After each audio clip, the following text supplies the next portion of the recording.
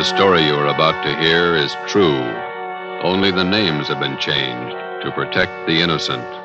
Fatima Cigarettes, best of all long cigarettes, brings you Dragnet.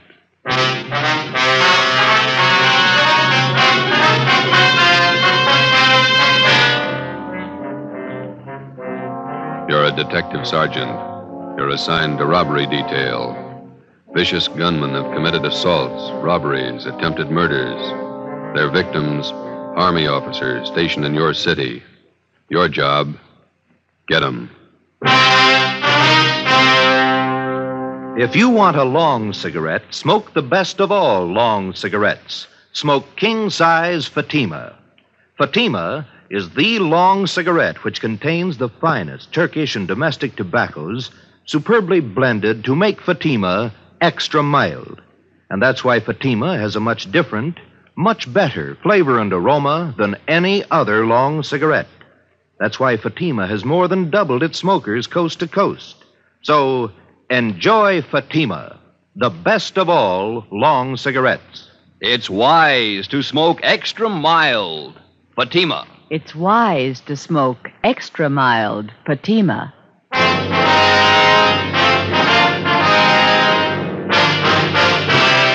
Dragnet, the documented drama of an actual crime. For the next 30 minutes, in cooperation with the Los Angeles Police Department, you will travel step by step on the side of the law through an actual case from official police files. From beginning to end, from crime to punishment, Dragnet is the story of your police force in action. It was Wednesday, February 3rd. It was cold in Los Angeles. We were working the night watch out of robbery detail. My partner's Ben Romero. The boss is Thad Brown, chief of detectives. My name's Friday. It was 1:45 a.m. when we got to Highland Park Division.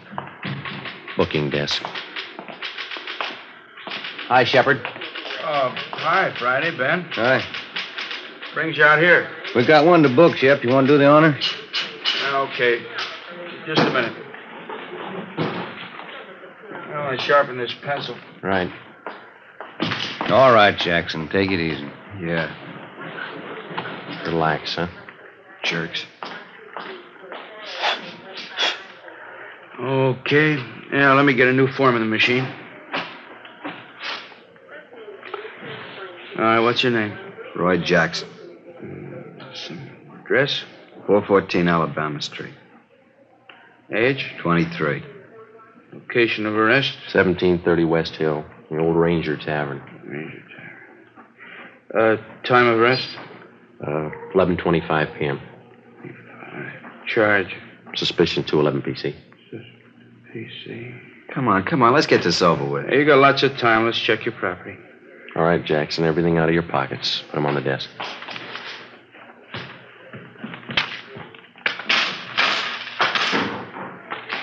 What about my keys? You won't need them for a while. Put them on the desk.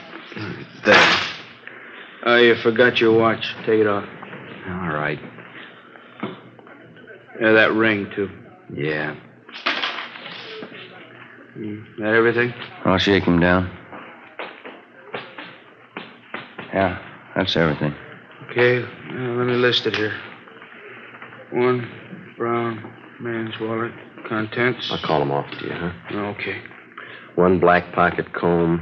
Pocket comb. Got that? 1 keychain and ring with 5 keys. Good luck charm on it. 5 keys. Good luck charm, yeah. Let's see, there's 10, $11.63 in cash. 11.63. 1 man's wristwatch, Waltham. 1 man's ring. You got that? Yeah. Yellow metal, the ring. Ring. And the white stone. It's a diamond ring. That's gold. 1 man's fountain pen. Fountain pen. That's it. Yeah, okay. Just put all the stuff in the envelope.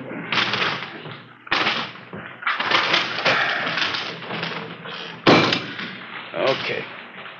Get me a booking number, will you, Jimmy? Here's a receipt for your stuff, Jackson. Itemized. Yeah. And here's your copy, fellas. Thank you, Shep. Murdoch. Yes, Sergeant? Got one for you. You got a slip on? Yeah, here. Thanks. Let's go. Wait a minute. You got nothing else to say, huh, Jackson? Been yapping at me for 2 hours. I told you all I'm going to tell you. 6 robberies, 6 assaults, 3 attempted murders. It's a tough rap to stand alone. What about your pals? You got my story. Okay, take them. Stubborn. Yeah. We better get the arrest on the teletype. All right. What? 2 a.m. It's a long day. It's Thad Brown coming in the door. Yeah. Hi, Chief. Hi. What are you doing out here this time of the morning? On my way home, thought I'd drop by and call the office. Forgot something. About Jackson. Do any good? Not much. He's got a story. He's sticking to it. Where'd you pick him up? Bar on Hill Street. We booked him here. It's out of the way. Jackson finger any of the gang? No, question him 2 hours. Either of you got a smoke? No. Yeah. Here you go. Well, let's go in his office. Sit down a minute. It's a good idea. My feet are killing me. Pretty hard to figure this thing. All right. Yeah. Thanks. Gang of cheap hoods, armed to the teeth, slugging, shooting their way around town, coming from all directions. We got it fairly well narrowed down, and 9 out of the 10 jobs they pulled, they operated either in San Pedro, the central area, or Hollenbeck. Still haven't any idea why they pick Army officers for their victims. Jackson wouldn't tell us why. The MO's still the same? They haven't switched? Not a bit. The hold-up men still dress as Army enlisted men. They steal a car, offer rights to officers, slug them, rob them, and shoot them. Same thing, 10 times over. Has the Army checked their personnel out at the fort? Keeping tabs on as close as possible. I don't think it's the work of any bona fide enlisted men, though. Well, we'll haul out Jackson and talk to him again in the morning. Maybe he'll be ready to tell us something by then. I'll stay after him. If you need any more men from Metropolitan to help out on this thing, let me know. Okay, Skipper.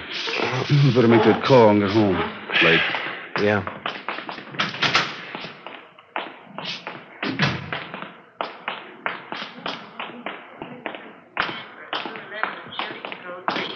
Attention, all units, code 3. What was it, code 3, Shep? 31st and Stafford, 211 and shooting. Chief Brown, Ben, and I got to the scene at 2:20 a.m. An ambulance was already there, along with 2 cruiser cars and a half a dozen curious onlookers.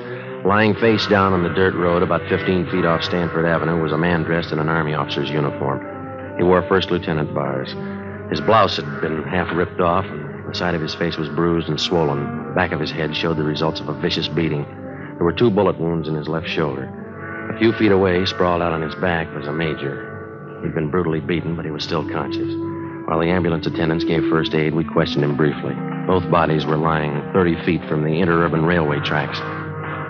Feel up to telling us how it happened? Hit me on the mouth with a gun. Can't talk too well. No, don't try to get up, Major. That was Lieutenant Kelly. He was with me. He'll be okay. They're getting him in the ambulance. We were hitchhiking downtown, Kelly and me. 2 men in a gray sedan picked us up. Said they were going back to the fort. How were the men dressed? Do you remember? Too much noise. What do you say? Just a minute. What was that? The PE train going by. Now, can you tell us about it? Enlisted men. One is a tech sergeant and a private.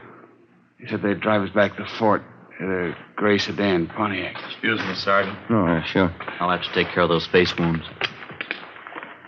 You can go ahead. Okay. Did you see the license number on their car? Too dark now. Gray sedan. Pulled guns, stopped the car here.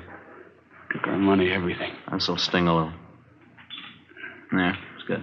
You think you'd recognize the men if you saw them again? One was tall, 6'2", I guess. Think I know him.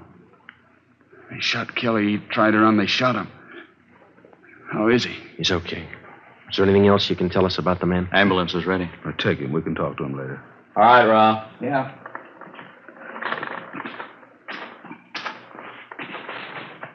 All right, easy. Okay, let's go.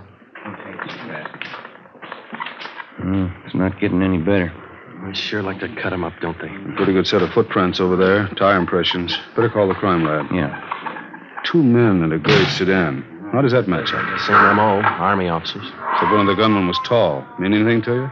Well, most of the other victims gave us that description. Either the same tall guy works most of the jobs, or he's got a twin brother. The stats office make a run on the description for you? 4 different times. Nothing yet. I better get this new information on the air right away. Yeah. They steal a different car for every job, and the morning after we find the car, Usually clean, no prints. This thing doesn't add up in my book. Army officers aren't loaded with... I said Army officers aren't loaded with dough. These punks are after something else besides money. What do you mean? Well, for every dollar they steal, they break a bone. How does that shape up to you? You think they like to draw blood? I think so. I think they're pointing for murder. What's the motive, Chief? Oh, forget the motives. I don't care what their reason is. Somebody's robbing and shooting. It's our job to stop them. What's the trouble with motives? How you mean? They always show up after the murder. 2:40 a.m. The crime lab crew arrived and went to work searching the area for evidence and taking casts of the footprints and tire impressions. The chief of detectives, Ben, and I drove back to Georgia Street Receiving Hospital in time to watch the doctor remove 2 .38 caliber slugs from the shoulder of one of the victims. From his ID bracelet, he was identified as Harold Kelly, 1st Lieutenant Signal Corps, U.S. Army. The other victim was Major Richard Farmer, Signal Corps. I initialed the slugs for evidence, and then we drove back to the crime lab and dropped them off. The next morning, before they were transferred to a military hospital for further treatment, we talked with Lieutenant Kelly and Major Farmer and filled out a robbery report and one for a crime against person. At 5 minutes past 10, we checked back into robbery detail. I better see if we can get a stenographer in here. There's a lot of paperwork to catch up on. Yeah, I'm going to have to learn shorthand. Romero, Joe? Yeah, Ed? Come in a minute, will you? Right. They picked up the gray sedan using that job last night. Where? Out on Laguna, about a block from Echo Park. They find anything?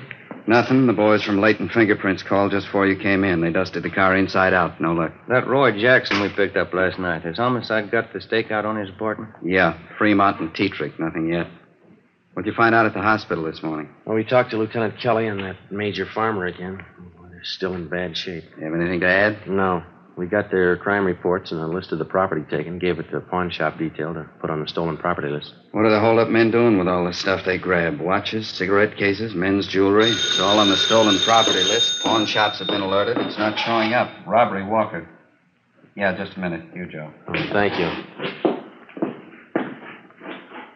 Friday. Yelly. Yeah. We'll meet it. Bye.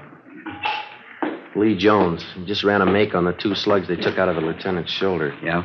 They came from the same gun that wounded 4 of the other victims. Figures. How about the footprint cast they took out there last night? No, it didn't work out. Lee said he tried matching them up with that set of prints we came across on that job Sunday. There's no match. Oh, hi, G. Bad. Sit down. Thanks. Fellow man yet, Walker? Not yet. Just getting over last night's case. What do you got? Walker and I were talking it over this morning before you two checked in about these hitchhike bandit jobs. Yeah. We tried everything short of a blockade to grab the hold-up men.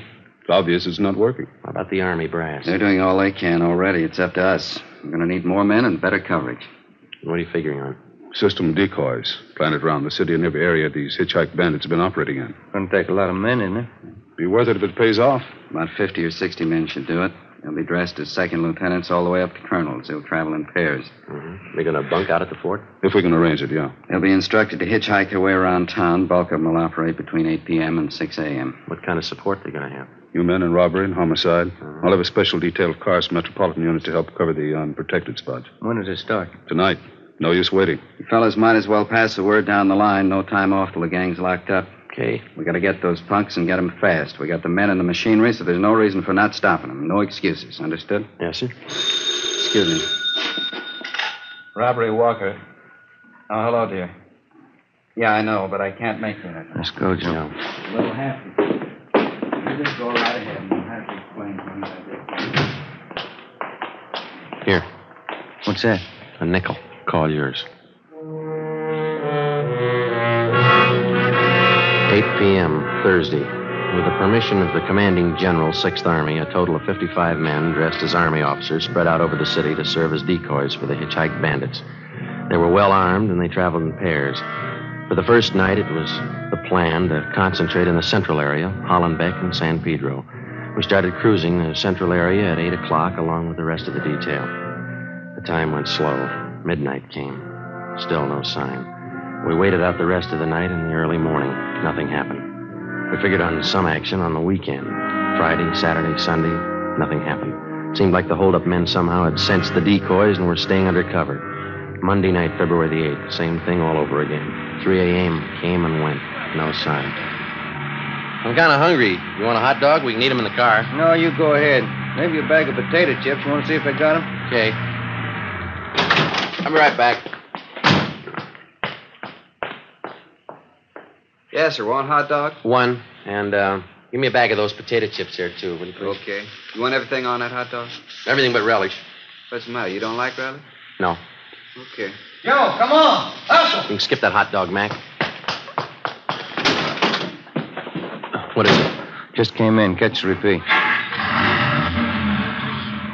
Attention all units. Attention all units. In the vicinity of Washington, Figueroa. A shooting. Code 3.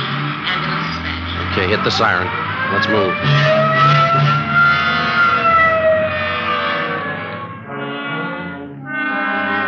When we got to the scene, neither of the two victims were identified as police decoys. One of them had already been placed in the ambulance. Ben went over to talk to him. The second victim was still lying in the street, his chest riddled with bullet wounds. Two figures bent over him, an ambulance attendant and a priest. That heavenly Jerusalem where God shall wipe away the tears from your eyes, where there shall be no more sorrow, no more sickness, no more death, where you will live forever in possession of that happiness which the eye hath not seen nor the ear hath heard, neither hath it entered into the heart of man what things God hath prepared for them that love him. Same as that up, Joe. Hitchhike man. Yeah. Well, the victim can't help us much. How about this man? Oh, wait a minute. In the name of the Father, and of the Son, and of the Holy Ghost. Amen. There's your answer.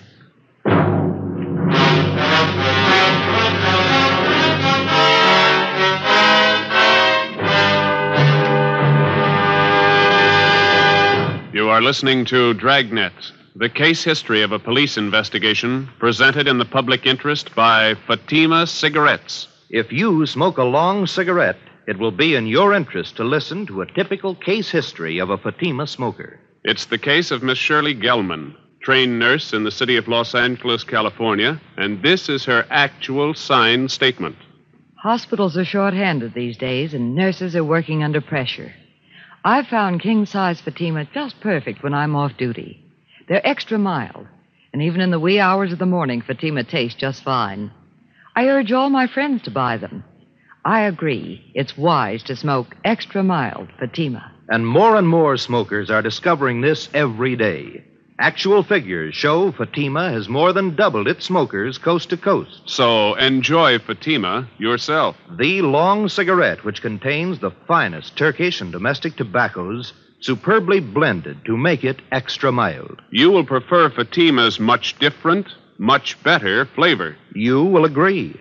It's wise to smoke extra mild Fatima. It's wise to smoke extra mild Fatima. The best of all long cigarettes.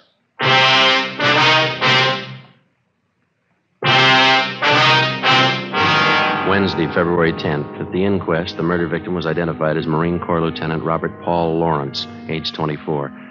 The bullets removed from the body at autopsy were taken to the crime lab where the ballistics men ran them through. They were fired from the same gun used in the previous hold-up shootings by the hitchhike bandits. The companion of the victim at the time of his murder could add little to what we already knew as far as the descriptions of the gunmen were concerned.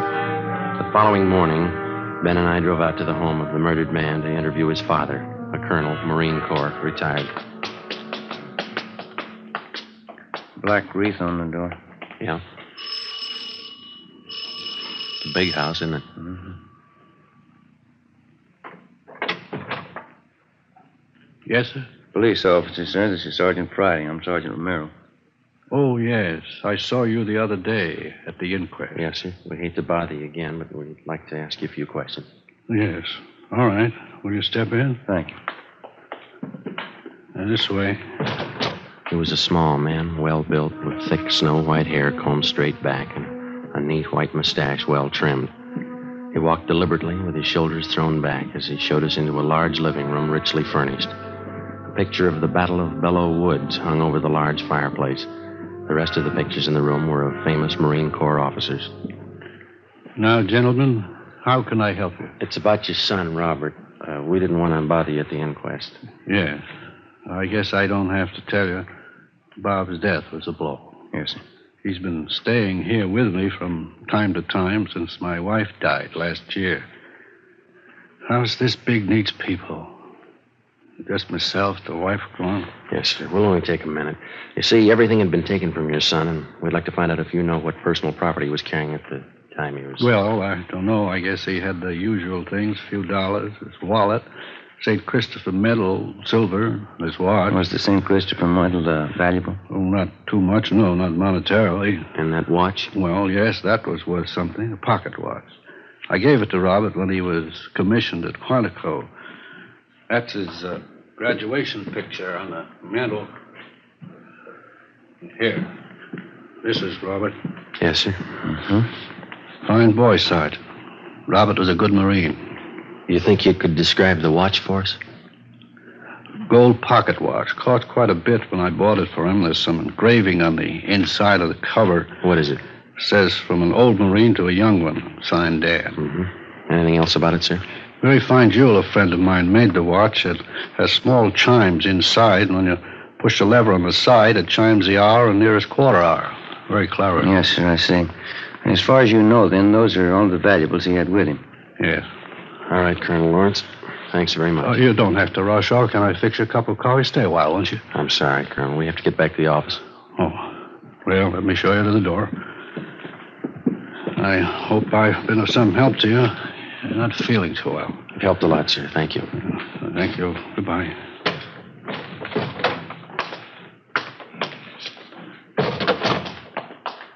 Nice home. Yeah. Beautiful furniture. Everything a man could want.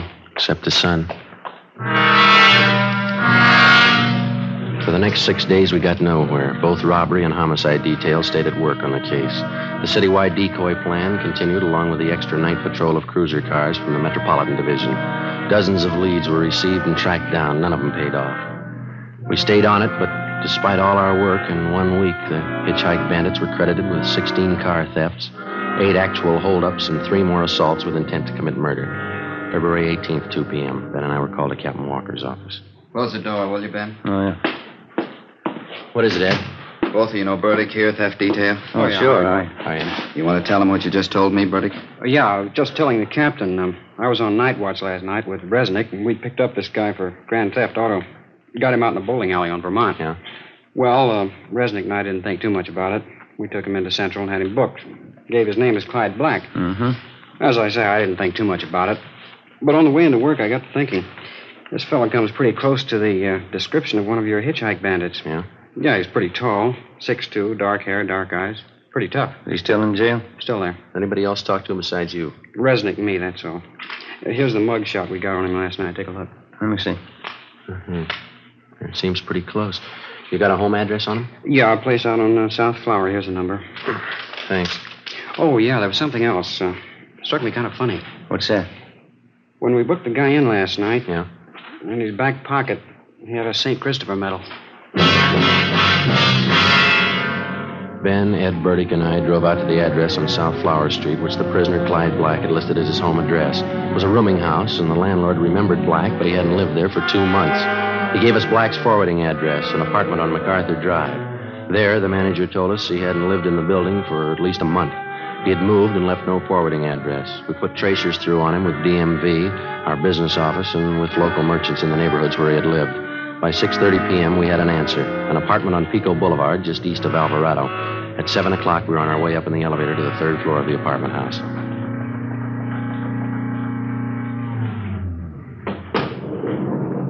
It's number 307. Must be down this way. Come on. Pretty run-down place. Musty. Yeah. This is it, 307. Somebody's in there. The apartments have back doors, Joe. You want me to cover it? Yeah, you better hustle. Right. Okay.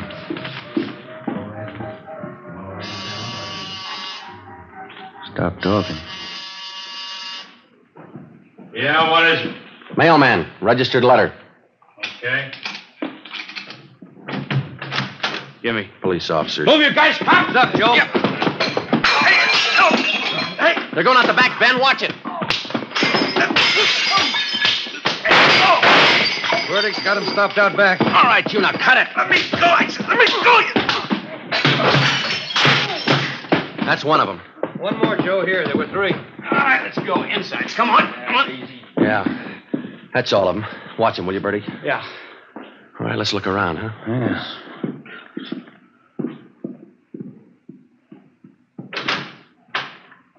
Take a look. Yeah, enough uniforms for an army. Before we left the apartment, we searched it thoroughly and found dozens of personal valuables, watches, rings, and wallets. There was also a .38 caliber Colt. We took the 3 men downtown and booked them at Central Jail.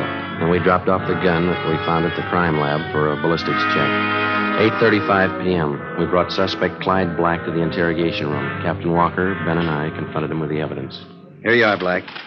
Take a look at these.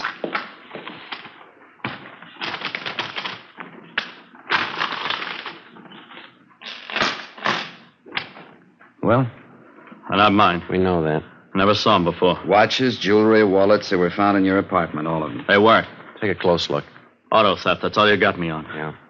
I won them. I won the stuff in a crap game. You must be lucky. Crap game, I tell you. That's how I got it, in a crap game. Why not do it easy, Black? Let's call a stenographer and get it over with. How much evidence do you want? I didn't do it. I get it. Interrogation room Friday. Yeah. All of them? Fine. Thank you. Your gun, Black. They checked it. I didn't do it. Your gun killed that Marine. Your prints are all over it. It was one of the other guys, Max. Max, it was him. Him and Johnny. You ready to dictate a statement? Put them on the file. Why me? You talk to Max. Talk to Johnny. Ed, hand me that, will you? Yeah.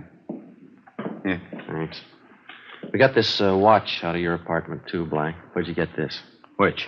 This one right here, the pocket watch. I don't know. Don't tell us you won it in a crap game. It's not mine. I never saw it before. It's a beautiful watch. It's engraving on the inside cover. Yeah, look here. From an old Marine to a young one. It's not mine. Let me show you how it works. Push this lever here, see, on the side?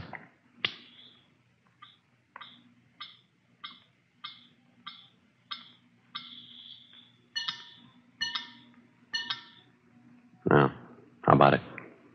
I hated them. I hated all of them. Everything about them. That lieutenant. I had to kill him. He was going to get away. I had to kill him. I had to. Why'd you pick on officers? They had it coming. Pushing guys around. I hated them. I hated every lousy bone in their bodies. I'll get the stenographer. Yeah. Then knock off and go home. You too, Ben. I had to kill him. I hated him. I'll tell them that. I'll tell them like I told you, just like I told you. Yeah, they'll believe you, mister.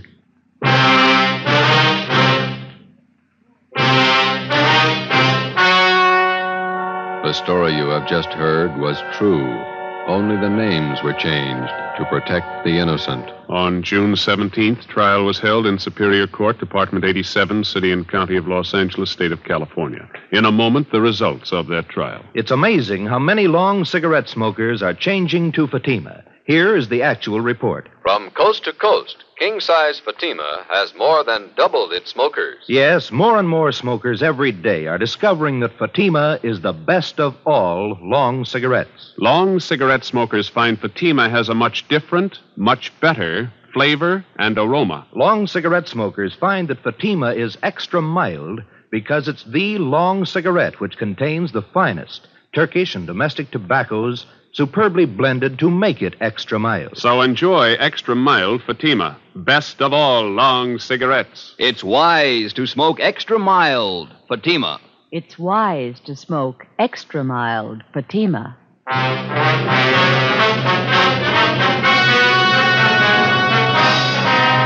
Clyde Black and the other 4 members of the Hitchhike Bandit gang were tried and convicted in Superior Court on 1 count of murder and several counts of robbery and assault with intent to commit murder. All 5 are now serving life terms in the state penitentiary. You have just heard Dragnet, a series of authentic cases from official files. Technical advice for Dragnet comes from the Office of Chief of Police W.A. Wharton, Los Angeles Police Department. Fatima Cigarettes, the best of all long cigarettes, has brought you Dragnet from Los Angeles. You're tuned for the stars on NBC.